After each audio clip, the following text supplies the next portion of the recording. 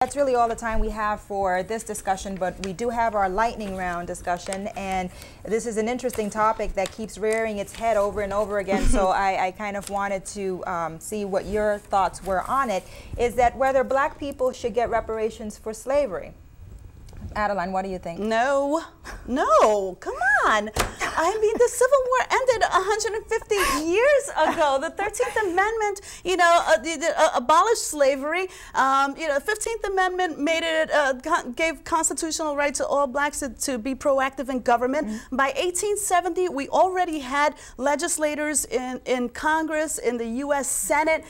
We've had African Americans involved in our government for over 150 years. They have had a voice, okay? Even in 1870, that was still 50 years before women in 1920 got the right to vote, okay? So discrimination issues of today aside, because obviously I believe that it does still exist. Mm-hmm. It is still a pervasive problem in our many communities with respect to jobs and opportunities for advancement or housing and so on and so forth.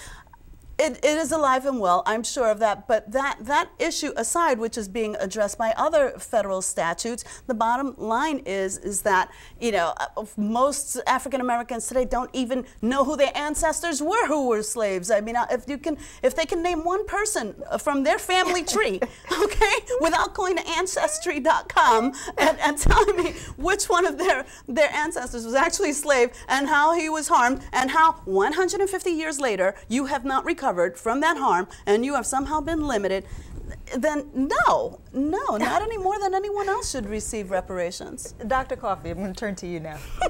Now I'm going to be the angry white woman. Exactly. I believe that financial reparation could be an option. Who does not like money?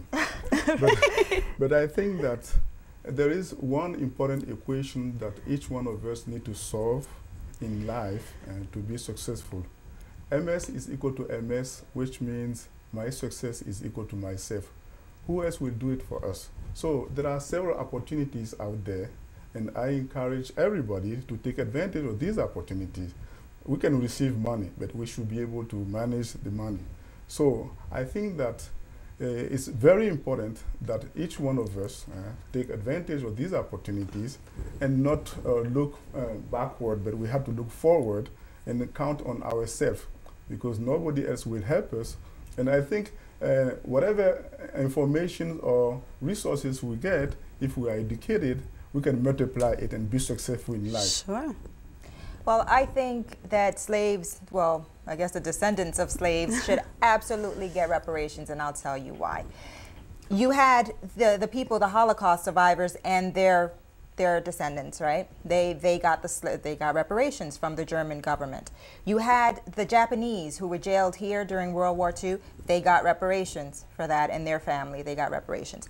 Native Americans who were wiped out, as we know, they get sovereignty over whatever land they have, their reservations. And they can build casinos on that, and that's tax-free, and do whatever they want with that money. But somehow the African Americans who were victims of slaves for so many years, centuries of hardship and subhuman treatment, have never gotten reparations. And the fact that the federal government, and I'm going to get angry black woman label again, but the fact that the federal government said we're going to give you 4 acres and a mule if you help us overturn slavery tells me that they knew something was owed to those people. And the reason I keep saying them is because, like I mentioned before, my ancestors are not from here. My ancestors are from Honduras, so I'm not getting a dime. It's not even self-interest on my part. But I think that just as an act of contrition, as an act of we're sorry, then you should absolutely give reparations, even if it's just a token of that.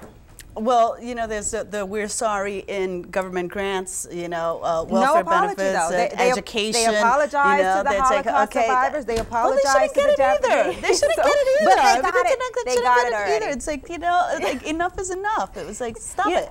And I'm going to take issue with something that you said. The fact that the 13th Amendment was passed and slavery was abolished, that wasn't a give me. It wasn't a, oh, here you are, poor little black slaves, we're going to set you free now. No, this was a matter of just basic human treatment. This was the belated, all men are created equal that was in the Constitution. The result of a civil war, which white men also fought. Okay, let's not forget that plenty of white men gave their lives so that the African Americans can gain their freedom in this country. Plenty of white men have stood there in the civil rights marches and so on and so forth and helped to move this issue forward. Give me my 4 acres and a mule, woman. Go get your mule. That is all the time that we have for The Opinion. Thank you so much, everyone out there, for watching. Please keep sending us your opinions, your thoughts, your comments. We love to hear from you.